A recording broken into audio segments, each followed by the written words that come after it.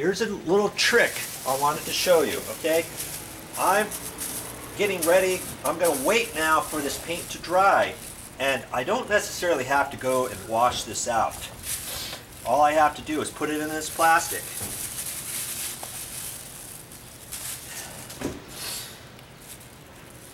And I'm just going to roll it up like this. I'm going to keep it tight so I keep all the air out of it, okay? Like that.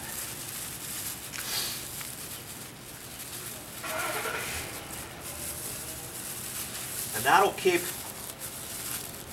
this moist. If I don't do that, I'd have to wash that out, because if you don't wash this roller out, it's going to dry and your second coat's not going to turn out very good. So this is going to keep it moist. Okay, I can leave it like that for several hours. I'm going to do the same thing with my little paintbrush here. I don't have to rinse that out, do I?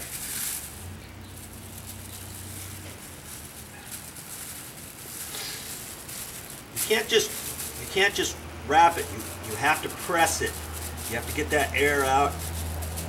That's the key. You don't want any air to get in there. Now that paintbrush, even after 4 hours, we got to wait 4 hours for this to dry, because the paint can set between 4 and 6 hours. Okay, this will be nice and moist, ready for the next coat. There's a tip for you. I'm going to set this back up because I don't want to leave this out, okay? And so whenever I tap that back down, I always put a rag over that, because if you get just a little bit of paint in the edge, see, like right there, I could have wiped that out. I don't want that to splatter. 9 out of 10 times when you hit the can, if you don't have a rag over it, it might splatter and get on your steps, get on your wall, whatever.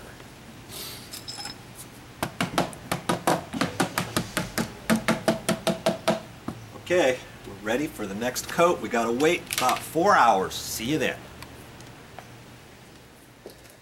Oh, I forgot. There's one last thing we have to do before we leave this area, because I'm not going to stand out here for the next 4 hours until this gets dry. We made a sign, wet paint. How are we going to do this? I was looking around. I thought I had some string, because what I'm going to do is I want to put a piece of string from here over to the downspout, and then take this onto the string. Didn't have any string. All we got is some masking tape. And I've not tried this before, but I think it's going to work. Okay. I'm just going to wrap this around there. Give it a few spins. And I can leave it like that, or I can twist it. And I think I'm going to twist it a little bit. I think. You know, it might just be fine just straight. I don't think I'm going to twist it. What do you think? If you twist it, will it make it sturdier? I don't know. We could twist it like that. Whatever. Drape it down just a little. Get that on there. Now, Joe, this is a very windy day. Is that going to stay? Yeah, why wouldn't it stay? Well, it's a strong wind. You know? Okay, we can do something about that. Yes, we can. Watch and learn, Stern.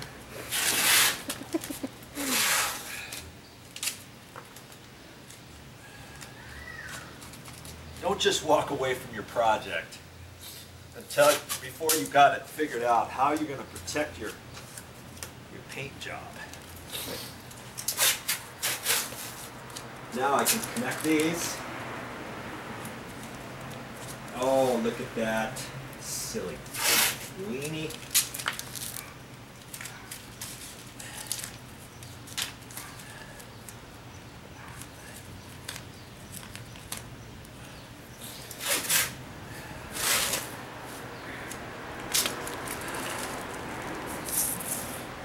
Now, how many hours do you think you'll wait before we come back to do the second count?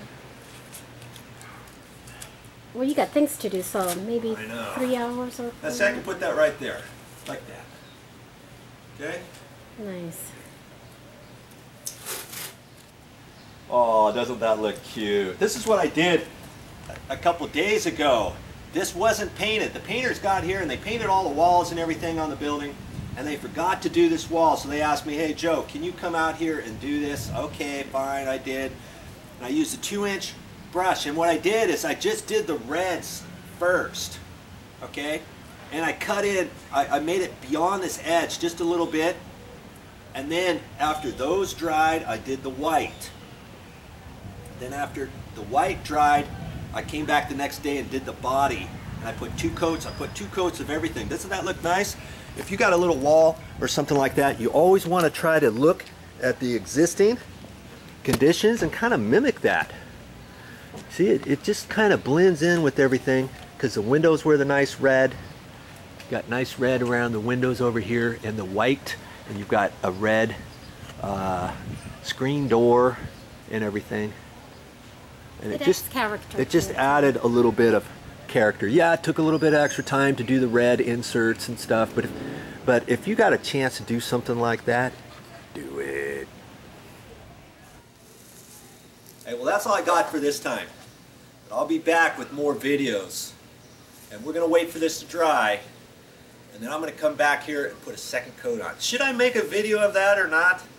I think I'll just add it to the end of this one probably, just so you can see the overall look when it gets all done on the second coat. And basically we're going to do the very same thing. All we're going to do is repeat the exact same process that we just did for this first coat. You know what?